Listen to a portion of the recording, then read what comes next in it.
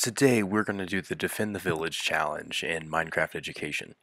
In this challenge, you're going to try to create castle fortifications to keep a zombie invasion out from your village. Now, as a reminder, today you're just building your village.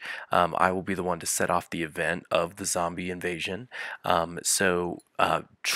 Make sure you don't try to trigger that event today. Today you are just building your village.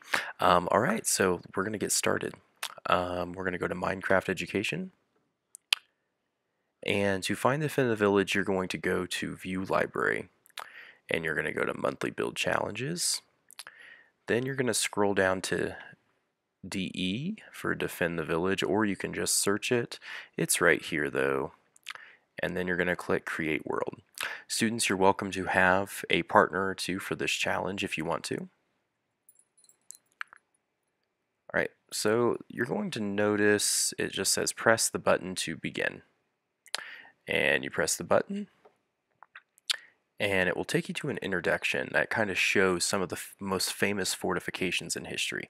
We see the Great Wall of China, and it will give you kind of an introduction to the Great Wall of China, as well as some details about why we remember the Great Wall of China today. It will also show you Hadrian's Wall. This was built during the Roman Empire, and you're going to be able to see both of these builds throughout this challenge. So if you're wanting some inspiration or wanting to take influence from some of these famous fortifications, you will be able to check those out during this challenge. Now, a couple of things. You have an NPC here that kind of explains where you're supposed to build the wall. The wall is supposed to be built along the orange. Now, a couple of things to notice.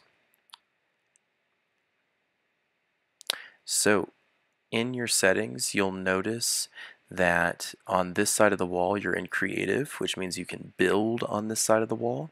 But in this side, you're in survival. So you're not going to be able to build when you enter survival mode. And so I think it's important to kind of pay attention to your modes depending on what side of the wall that you're on. But students, be creative. I've had multiple 8th graders build lava moats. I had students build incredibly creative builds in order to defend their village.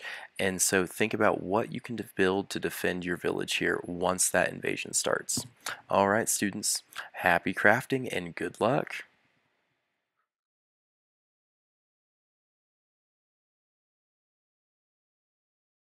You'll immediately go to survival, which limits your builds.